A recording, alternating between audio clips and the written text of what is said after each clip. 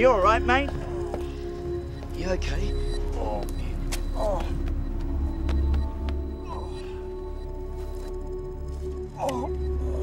Thanks, mate. Too bad. Yeah. Too bad. No, too bad. No one will pay us for being triplet brothers.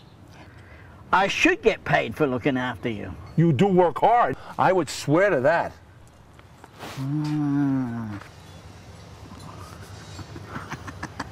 That's it! This is great! That's it. This is great! This is great! What's it? You idiot! I love you. I love you too, Paul, but I never heard you say it aloud. Not like that, you imbecile. In a brotherly way. Well, I guess that's okay too. They are gonna pay me to take care of you. Who is they? They is the government. They will do that? That's what they is there for. Are you sure? Because remember the last time you told them that I was a rodeo clown and we got fired on the first day? That was because you wouldn't move.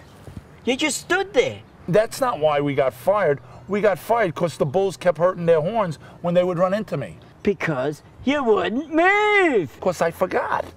You just do as I tell you, and we'll start getting checks from the government. Then we'll be able to get a job under the table. Oh, I can't do that. Why not? I'm not very good in small places. So what does that have to do with anything? Under the table, small place. I might not even fit. I'll make you fit. I'll squeeze you in if I have to. Come on, Tiny. You're about to become my meal ticket.